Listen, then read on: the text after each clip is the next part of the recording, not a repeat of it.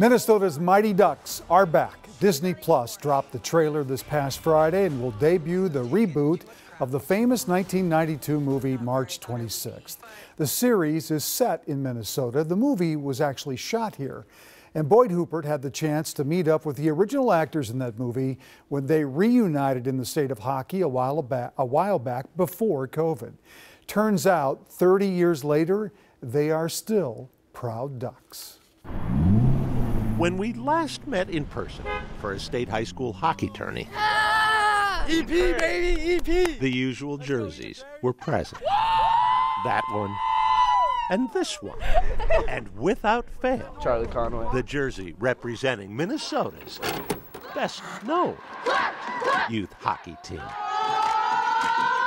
This 30th anniversary of the filming of Mighty Ducks, the puck hasn't stopped. Not here. Nick, nice to meet you. I'm Matt. One-time child stars back in town. Averman. Pre-COVID restrictions. And what's your name? For an autograph session. I'm Matt Doherty. I played Averman. Hum, goalie, goalie, hum, goalie, goalie. And I'm Jane Plank. I played Tammy Duncan. What do I know about hockey? My name is Garrett Henson, and I played Guy Germain. Soft hands for them. And I'm Danny Tamborelli, and I played Tommy Duncan. You want me to figure Steve and you gotta play hockey? I had not played hockey when I got the film. Yeah, neither did I. Few of the young actors had before shooting started in the Twin Cities in the fall of 1991.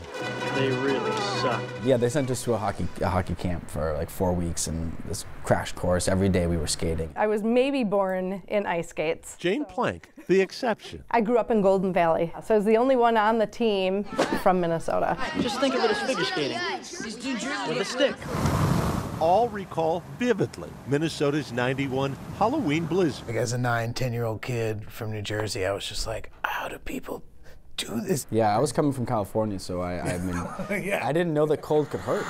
While none envisioned what their Minnesota-made film would become. I don't know what you're doing. I don't think we knew we were making Mighty Ducks. It was like, they're giving me a breakfast burrito, you know what I mean? Yet 3 decades later, And what's your name? here they are. At least 500 times I've seen the movie. I'm excited.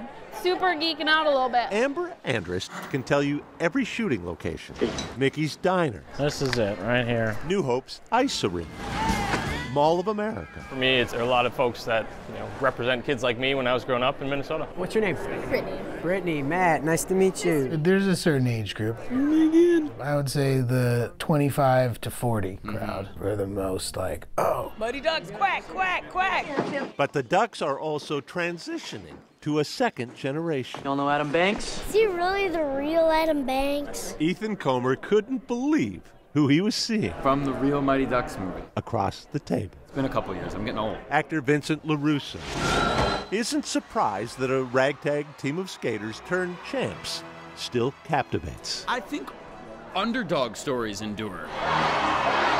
2 sequels followed, after which several of the actors continued skating on their own. I loved it. I loved it. It became my sport. Exactly right. I play beer league hockey on Wednesday nights with my guys, and like, the only reason I'm on the team is because I'm a Duck.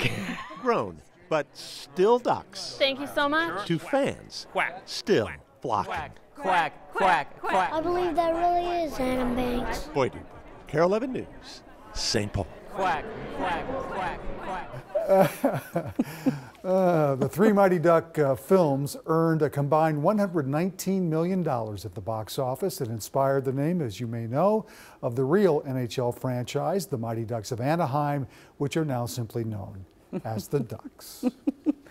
I believe it might be the real Belinda Jensen in the backyard. Yes. How cute is that kid? Have people been lying to that child? He's very skeptical for such a young man. Oh, it's so fun to see them. I can't wait to actually see the reboot. I think that's obviously a great idea. I can't believe it's been 30 years because I just arrived here back from Salt Lake City when they started filming that, and they sent me up to do a story in White Bear Lake, and then I ended up being an extra, but I think I was cut. I think I was on the floor there because, but a lot of people were extras as well that filled those stadiums and such, so kind of fun stuff.